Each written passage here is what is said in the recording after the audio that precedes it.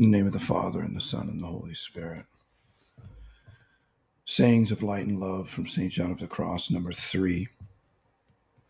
Though the path is plain and smooth for people of good will, those who walk it will not travel far, and will do so only with difficulty if they do not have good feet, courage, and tenacity of spirit. So what is he talking? What is St. John of the Cross talking about here?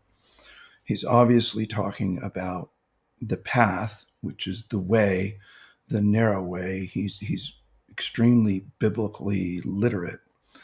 So much of his work is rooted deeply in the meditation on Scripture. So if he's going to reference a path, it's safe to assume that he's referencing the path of the narrow way to Jesus.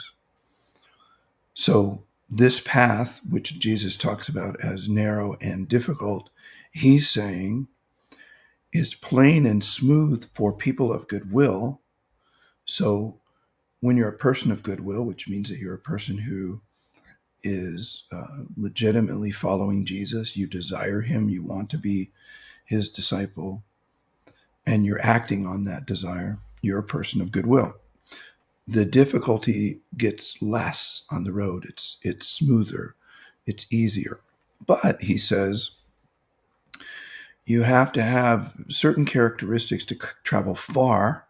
Okay, what would he mean by that? Well, for John has a perception which we share in Apostoli Viae, that the best understanding of the spiritual life is in the context of this journey from the purgative to the unitive way, or a journey from immaturity to maturity, or a selfish mercenary love to complete self-giving love. So he always has this sense of this kind of journey. And so he's saying you won't travel far. You may be on the path, but you won't travel far.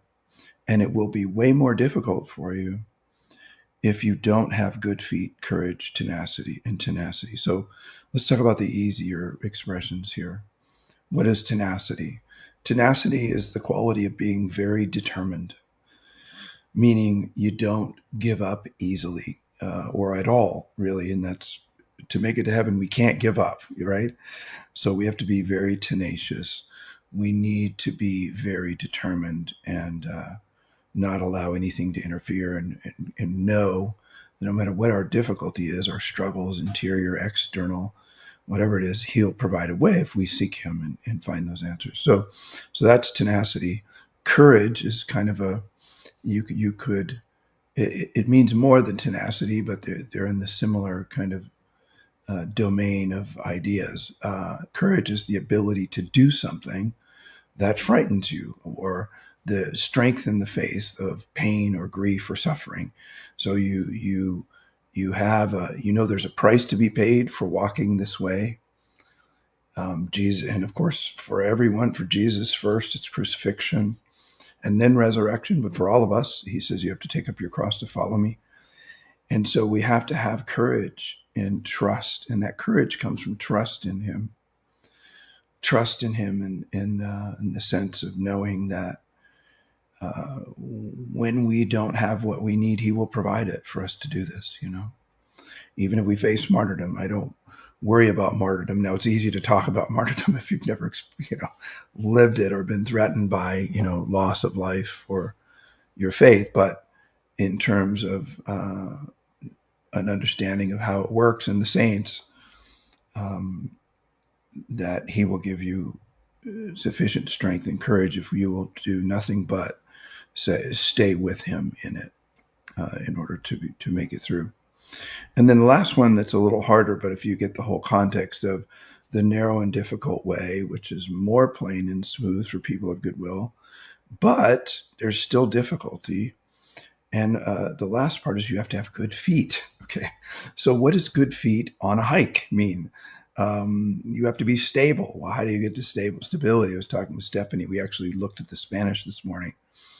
And for her, she said when she taught this to the nuns at the retreat recently, she talked about stability in terms of in the foundational truths of the faith, the paradigm of ascent. I think living the paradigm of ascent, I think we would agree, is stable. But there's another aspect to having good feet on a trail, and that is you have to be agile and you have to be flexible.